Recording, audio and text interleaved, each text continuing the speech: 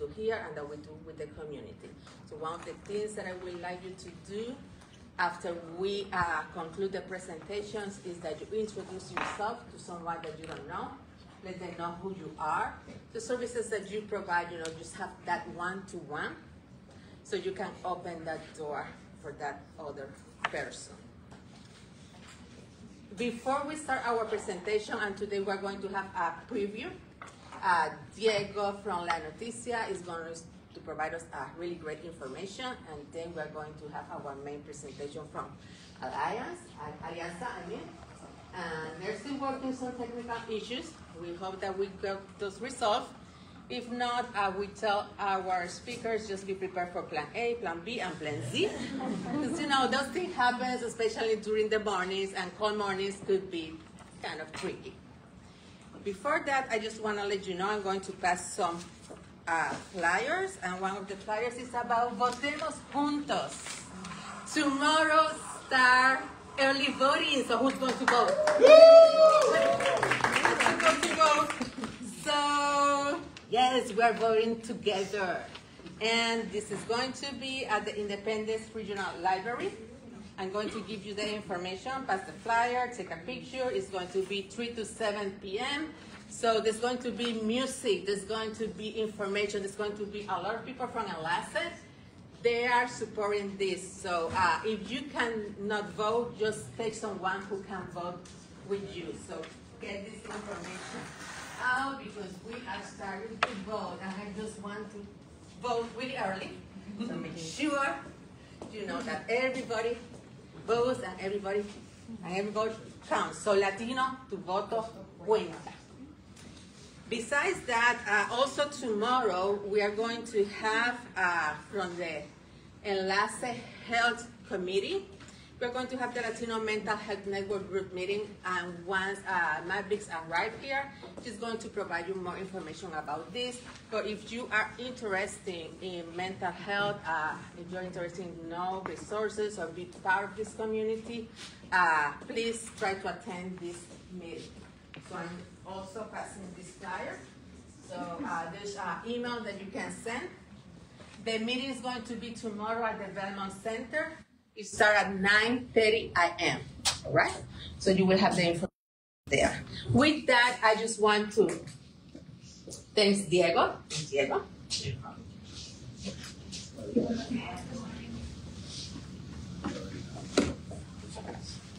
So Diego Barahona is from La Noticia. He's a recognized journalist and a really wonderful member of our Latino community. And with him, we have, and I'm going to let them introduce themselves, and they are going to give us a preview of a program that they are working in with the community. So thank you, and big round of applause for them, please. Good morning, Enlace. Good morning. We have 5 minutes to tell you an exciting program that we have at La Noticia. My name is Diego Barahona. I'm the editor of La Noticia. With me, Soriana Silva from the project My Money and Me, Mi Dinero Yo. So let's begin. Hi, good morning, everyone. I'm so happy to be here. So let's talk about money. How many of you like to talk about money with your friends or family members? No. Not so many hands, right? Well, you're not alone. Wells Fargo unveiled a fantastic survey early this year revealing that more than half of respondents have a love-hate relationship with money. 4 out of 10 adults and half of young people remain reluctant to discuss about money in general, making it more difficult topic to discuss than religion, politics, or even death. The good news is that there is awareness of the need to learn more about finances. 80% of adults and 91% of young people deciding to learn new ways about finances. Respond to this, in April this year, Wells Fargo and La Noticia joined forces to launch an initiative that can help the Latino community improve their relationship with money. Mi Dinero y Yo, or My Money and Me, is a project. Mi Energía, My Money and Me project is a platform to create original content to provide the Latino community with key information about personal finances. During these 3 years partnership on our newsletter, newspaper, social media, and our YouTube channel, we will publish finance education to reach you and reach your family in a practical manner and with our signature of quality journalism. So, maybe some of you have seen some of the videos that we have produced, many of the content that is in Spanish. Fabiana is there. She's fantastic. You should see her. And the good news is it's really moving on. In these first 5 months, we have produced around 31 videos, around 50 articles. We have had 100,000 impressions in our people. And the most impressive part is the comments. Because, you know, comments in internet are not a nice place to be.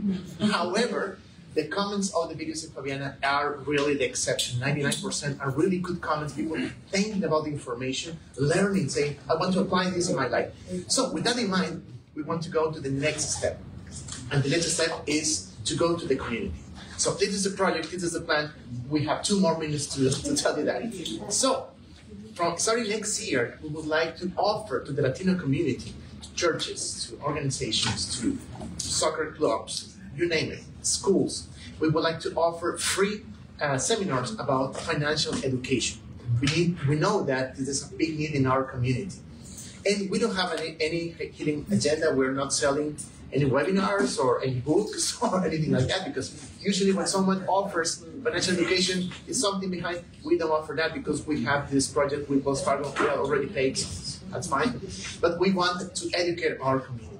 So if you're interested, if your organization would like to open a seminar, or if you have an event, or if you have people that would like to learn more about savings, loans, how to be prepared for retirement, and all those topics, please let us know at the end of this event. So we will be here happy to help. Thank you so much. Have a wonderful day.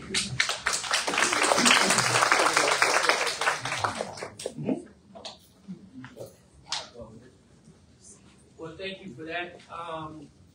And now I guess our keynote presentation. As many of you know, substance abuse is a big issue plaguing our community. Fortunate for us today, we have Alianza today that will be speaking to us about the important work that they do in that space. So I'll give it up to my co-board member, Deanna, to come and introduce her team. So give them a round of applause. Hello everyone, good morning, buenos dias. So as Kay said, my name is Diana Martinez and I am from Alianza, which is a coalition part of the Center for Prevention Services, and this is my manager. Hey everybody. So hopefully the presentation comes up, but if not, we'll go ahead and start talking. Something that Alianza does, right, as Kay said, we are a substance misuse prevention organization.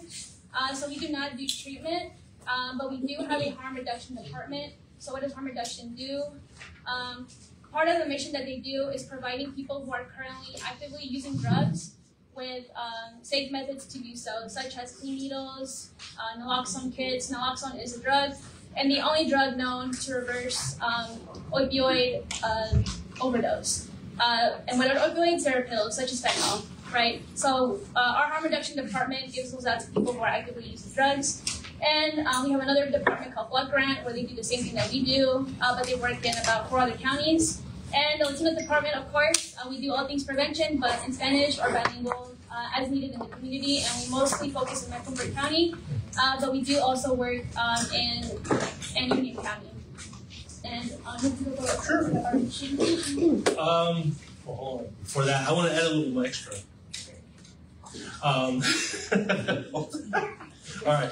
The harm reduction is a fairly new part, and the thing about that is they actually work case management to help them along their journey to hopefully one day say, hey, I want to stop this stuff.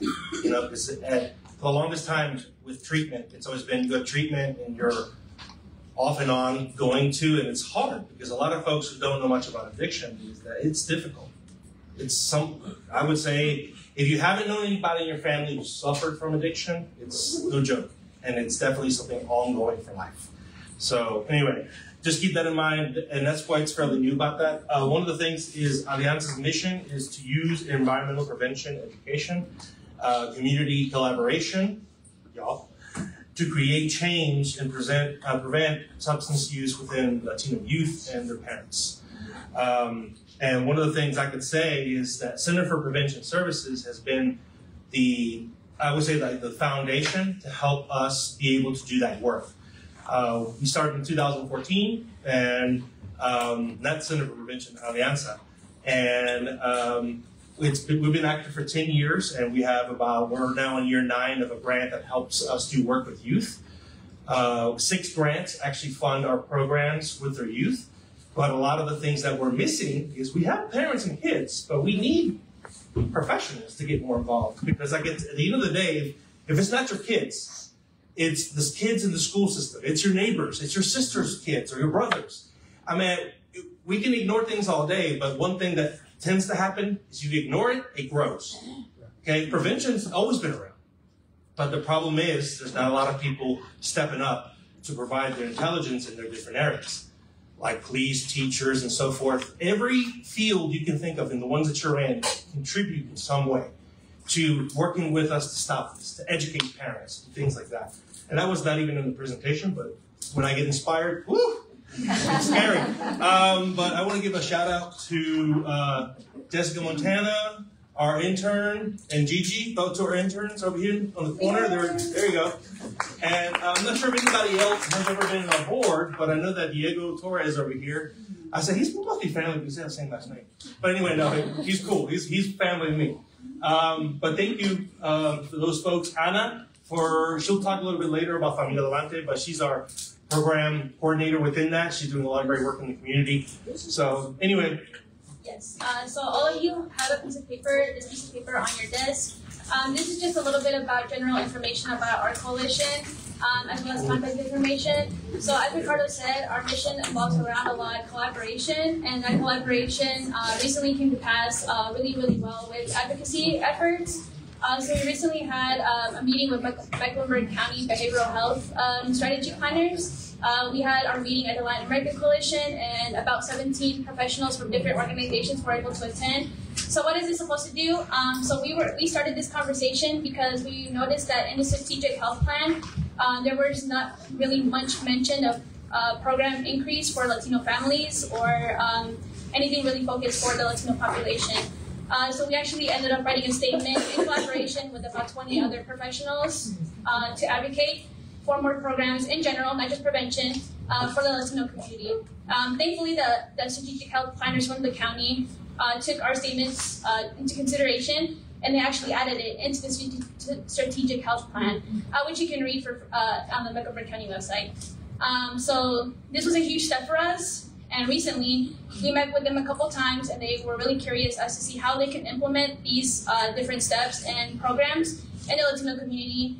So that meeting was, the purpose of that meeting was for professionals to come in and talk about the easiest and most convenient ways for the county to get involved with the Latino community. So a huge shout out to those people who were able to come to, and hopefully all of you can participate in those conversations in the future so that we can help the county better understand our community and also join us in that conversation to promote programs in our community. I just want to add that one of the other things we threw in there besides prevention programs need to increase, because everybody just thinks mental health first aid is the only program that does prevention in the area of mental health and substance use. There's other programs like Familia Levante and other evidence-based programs, so that's going to be added. But we all know at the same time there's a huge gap in services for our people, the therapists, and you name it. There's just a long list of things. So we also brought those because the pipeline needs to change. We need to be working toward recruiting and things of that nature. So those plans are also in there. And that was our suggestions, but with the 20 people, we threw that in there and they accepted it. So we're going to work continuously, and we're going to work with the community members. And if y'all want to continue working with us, if y'all are, now that you're hearing about it, please do contact us, and we'll let you know when the next meeting is. Yes. So in case, by any chance, if you're not interested in really becoming like an advocacy member with the community or like the Mecklenburg County with us, there's also other ways that you guys can collaborate with us. We offer a lot of programs. So let's say you're applying for a grant, it's youth focused, family focused, or increasing education. We offer a variety of different evidence-based programs that can help if you guys would like to collaborate with us. One of those is Familia Adelante. It's a program that is evidence-based in the Latino community and is focused for the Latino community, can be taught in Spanish and English. And it's mostly to improve communication with families, and it's about 12 weeks, 8 to 12 weeks. And we also have another program that we collaborate a lot with the Stanford University Research Lab, and they offer a variety of different tobacco, marijuana, different substances prevention programs. And we're well versed in those as well, so if you guys are interested, those are more short term, 6-5 weeks. So if you're applying for a grant, you want a short term program that educates youth and families, those are perfect. We also offer parent presentations, a parent education series. So those are mostly for parents. Usually we present once or twice to families, but not youth. It's been taught plenty of times, a lot of science facts around this, that presenting to youth once or twice about drugs is just not effective. They definitely need more something long-term. So if you're looking for a long-term program for youth or families, let us know. Or if you just want 1 or 2 different presentations for parents only, let us know as well. And we also do Families Forward program. The Families Forward program is to better the family unit itself, to improve communication, education, and a lot more. So you guys can contact us if you guys would like to collaborate, know more about our programs, or how you can be involved, or if you yourself would like to become a facilitator for one of those programs, and we can help facilitate that training for you, of course, for free. So something else that we wanted to note is that on the table over here, you will find something called the Digital Impact Program. We are still recruiting. And this program is for youth ages 11 to 18. We'll make exceptions for 10-year-olds, not Latino focused. And we basically are teaching them the art of photography with professional photographers. And they also learn about substance misuse prevention. So we get really creative with how we, try to teach prevention with kids, especially, as well as parents. We try to involve the arts and different activities to make it fun, basically. And a lot of people don't know this, but prevention doesn't just, talking about, drugs are bad. Prevention itself is just having a group, having a strong family unit. Prevention is kids going somewhere after school, where they're busy with kids their age with similar, likes and dislikes, and where they can just hang out. That itself is a protective factor from substance use. So if you're curious about the program itself, it'll be about 16 weeks. We'll have 2 cohorts, so if you don't have time to join this one, or your families don't have time, we also have a second cohort in the following, starting in February, all the way to June. So please let me know if you have any questions about that, and we can also talk about our partners. Right. Great thing about being around 10 years is you have people come and go, but that's just the nature of our work. The revolving door in social work and in the public health sector. We have Maura Chavez, our chair. She's our chair till December, but we're grateful for her stepping up and helping us out. But we have a bunch of different folks. The Latin American Coalition, we have Galilee Ministries, which is up here on Central Avenue. We have, so many churches that are involved. Fe y Salud Coalition, Recast, Mecklenburg County Public Health, and a bunch of other ones I can mention. But mostly, I would say the churches that are working with allowing us to do Familia Adelante have been very helpful. But also Atrium and other folks that Ana has been able to talk to doing programs like Familia Adelante in the community. So there's a place that y'all would like us to do a program for the families and the kids at the same time, separately. That's the way it works. And it's very effective because it talks about mental health stuff. We talk about tools that help youth and parents learn to talk to each other. The communication gaps, the issues that happen. There's a lot of stuff going on in our culture today that parents don't understand. Just like that DJ Jazzy Jazz song. Parents just don't understand, honestly. I'm not going to sing it for you, but anyway, I could. But I think, realistically, we have our partners, but we would love to have more. Because like I said, a lot of folks don't really care about kids sometimes, or maybe they just don't, are just too busy involved in other things, which is understandable. But our kids are our future. We need to sway them away with using messages that let them know they have options, better than using drugs. Because honestly, drugs are not the way. They're just ways to cope with issues they're not dealing with. That's like adults. And I'm not saying adults do that well with drinking wine and other stuff whenever they had a stressful day. But you're a grown person. You're 21 years of age. As long as you're not drinking and driving or doing other stuff, good. You know, that's not legal. But anyway. Something about that. So our organization itself, again, is evidence-based. We have based all of our research programs and education on evidence. So we don't use scare tactics, as in if you smoke marijuana, you're going to die in 2 days. We don't do that. So if you get more curious as to see, where we get our research from, how things work, or if you're just interested in obtaining some information, such as maybe like a one-page flyer, or if you're interested in just collaborating to educate parents more, there's plenty of ways for us to collaborate. Just let us know. And we're super open, like I said, to doing different programs with you, or if you would like us to come in and do anything of that capacity. But yes, so that is for our youth program and the youth outreach. We do families as well, of course. And something else I wanted to bring up was that we are currently working, again, with different organizations, such as, like Ricardo said, LA Ministries, and that's where our current youth program is. So just to add a little more, besides programming and our evidence-based programs, which you have to have something that proves to work. To get funding, you need to have proof before and after that there's been a change. Evidence-based is very important because, like I said, if you just get there and did the old school stuff like DARE, which was known not to work, evidence-based, look it up. It doesn't work. And I'm not putting them on blast, I'm just being real. The person in prevention needs to know what information to give the kids and let them know about the choices they have. But scare tactics, a lot of folks also in the police department do that. And I'm a person who used to work for the police department many years ago. I don't agree that's the way. Because honestly, you scare them enough, guess what? They're going to do the opposite of what you say. So let them know about the things. But anyway, our programs and what we do, our coalition also meets on Wednesdays at 2 o'clock today, in person, but we're going to start doing trainings virtually, doing stuff on Facebook Live, because honestly, the information on what's going on with marijuana legislation, for example, is changing all the time. I'm not sure if y'all seen the distilleries pop up, right? In Mecklenburg County, but FYI, it's still illegal.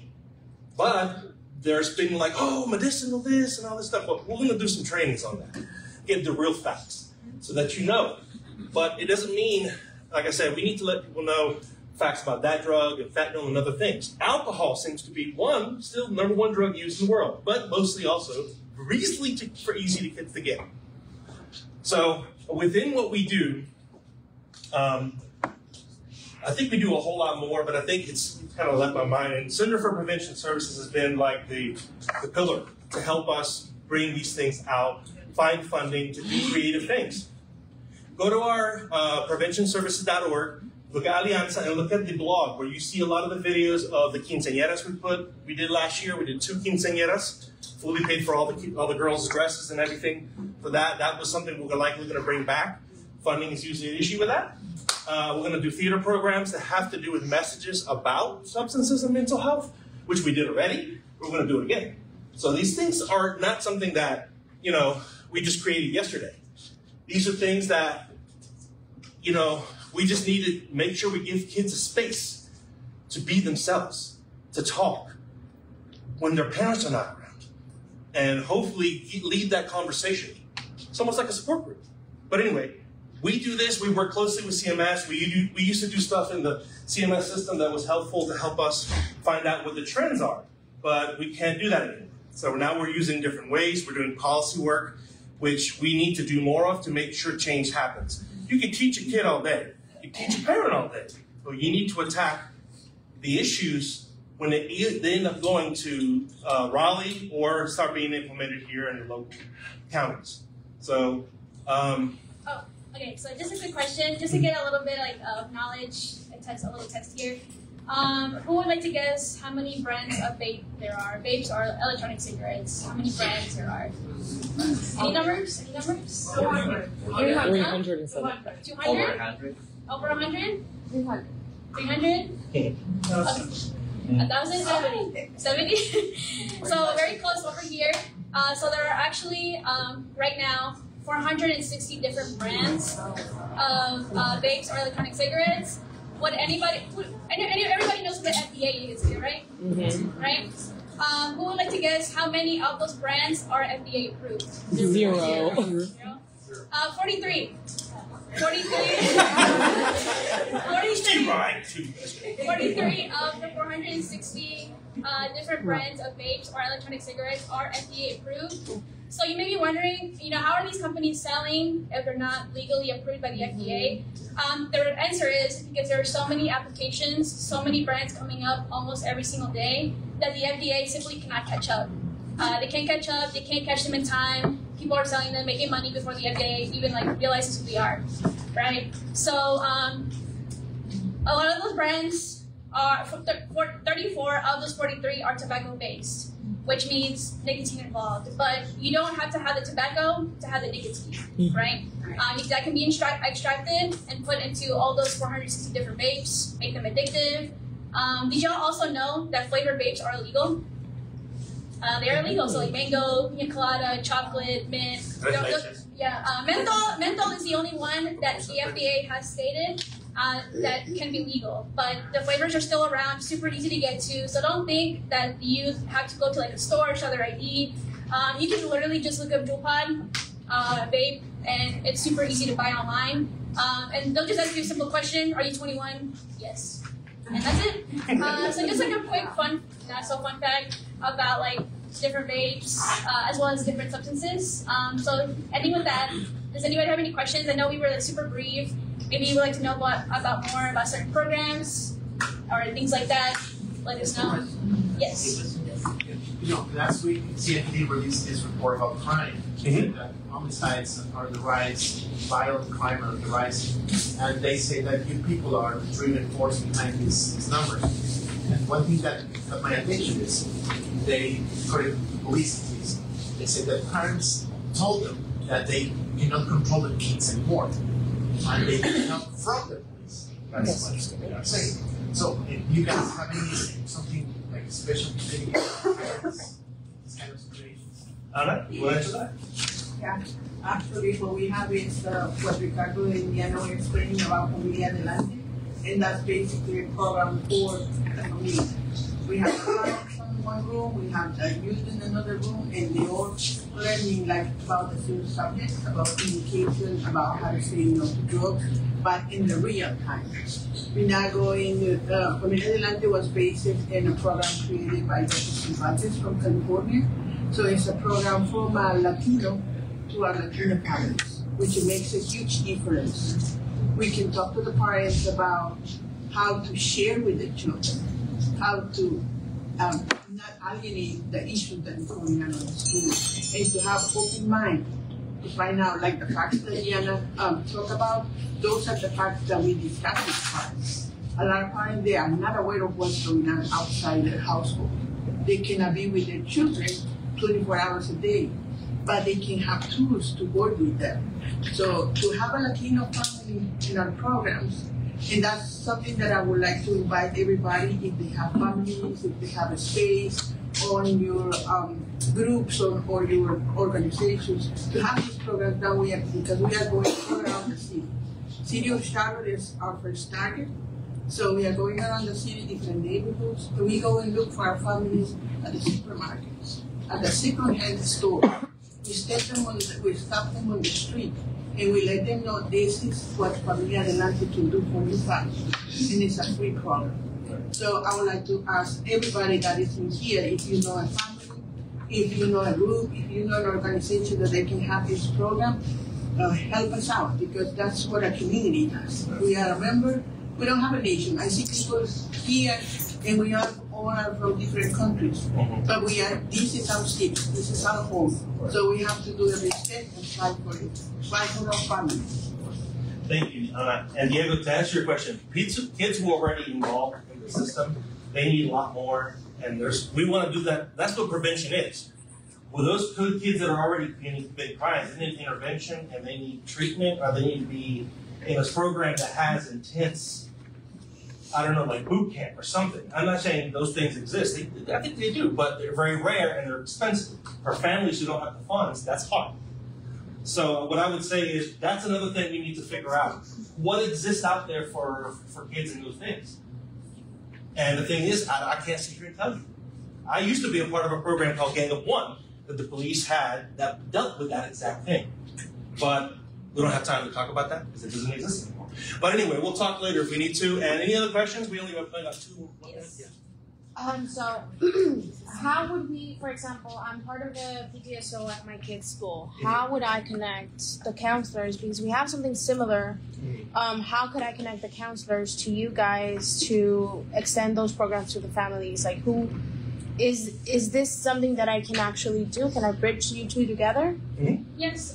So something that we also want to assure other school representatives here is that we don't put pressure on the teachers themselves. We don't train the teachers, we don't train the staff. Our staff can come in and of course share everything that we can offer, and if approved, then we can go ahead and go in for you guys. But yes, you can just contact us, and it's just not the Latino department. We have a Black Art department as well that works very closely to the schools, and they already have in-school programs. Such as the African American families, Strong African American families programs, and so we have a variety of different programs, not just Latino department. So even if it's not our department, we can definitely connect you to other departments in our organization that focus on evidence-based prevention programs and youth development education as well. And it's very direct. So is it better if like the parents request it instead of you guys trying to go through the CMS system trying to get into these schools? That depends on kind of what you're looking for, because some programs, now with the Parent Bill of Rights require that parent permission. But if already kind of like in that school's, curriculum development kind of series where it would be like, for example, Mind Block and something like that, then it would probably be easier, but of course you still need that parent permission. So it just depends on like how often you want it, how often you want the families to be involved, or the parents, or if you just want it youth focused, if you want to be both. It just kind of depends on what you're looking for. Yes. Hi, Diana. Thank you guys for being here. I wanted to just briefly go back. I've never heard that, and we were questioning about that. You said that menthol is the only legal flavor, legalized flavor. So what names the other flavors? They're not legal. It's just that the FDA can't catch up to the companies, so people are selling them online. Even the vape shops are still selling flavored vapes because the FDA just can't catch up to them. Yeah, but what I'm saying is, what I'm asking is, what makes those flavors? I can answer that. Go ahead. Basically, Tony, even though they say that they have flavor in it, FDA can't control what else they can put in it. Oh, okay. So they're not regulated as to what menthol and all the other ones have. And the FDA actually illegalized flavors because they noticed that youth use was going up. So to stop that youth use from going up, they made flavors illegal because they noticed the pattern. But vape shops and online vape stores still get away with it. And something else about vape shops, if you notice where the vape companies are putting the vape shops, there's something very interesting regarding the population community around it. They're right at the border as to how far they can go from the school. They're right at the edge. So even though students are walking, they're walking right by vape shops and low-income communities. Because to tell you the truth, and no offense to anybody, you don't see that many vape shops in Valentine. Yep. Yeah, I live on the east side of Charlotte. In my neighborhood, like almost at any exit, there's a vape shop. So there's about 4 vape shops just surrounding my neighborhood alone. And that's on the east side of Charlotte. There's almost one in every corner shop of the East Charlotte area. Yes. I only had a question about your coalition and your meetings. I remember a while back I used to attend them. What's the location? We had to move a couple times because finding a location for free at times is hard, but then it's right now at 7122 Robinson Church Road. It's at La Voz de la Esperanza. It's the First Baptist church here in Charlotte. Yeah, it has a history. Anyway, so 7122, so Augustine Church, 2215 zip code. Something else I wanted to share is that we have a community WhatsApp group. We welcome all organizations there, all community members, parents, youth, kids, and everything alike. If you would like to be part of that WhatsApp community group, just reach out to me and I can add you to it. You as an organization can also post your own flyers, your own events, and you'll also get real-time updates of what we're doing, any events, volunteer opportunities, and more. Diego had a question, I think we're over time. No, I want to point out the great work you do in the community, in the festivals, helping, getting the bracelets. Yeah, you get all the volunteers and you do an amazing job. Oh yeah, thank you, Dio. I think I did a little bit with the festivals. We work with the Latin American Coalition a lot, as well as other festival coordinators to promote the alcohol safety in there. So we're at the very front of the festival with our youth and parent volunteers. We check IDs, make sure people are over the age of 21, and we distribute the bracelets. But we also do alcohol bar safety checks, where our team and our kids go around the festival, around where they're selling alcohol to assure that the vendors are following the regulations. So we take it very seriously. But yeah. Yeah. All right. Any more questions? I think that's about it. I can go on forever, but honestly, we don't have that much time. But just like I said, the point of that, if you want to notice that in our culture, having a kid take a sip of wine or beer at a younger age is something acceptable for many, not all. But, however, science has proved that is not good for the development of a child, especially when they're still growing. So it hinders their ability to grow as they should. And I have proof. I have research. If you all want to see it, let me know, talk to me. I'll send it to you. But anyway, thank you so much for your time. And like I said, we have been around for a while. We're grateful for a lot of folks like Magnus as well, putting her on the spot. She used to be part of us as well. But thank her for her service. And, gracias por todo. Thank you. Thank you.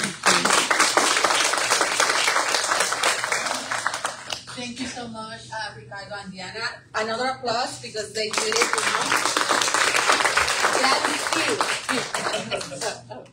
We are really grateful for that information.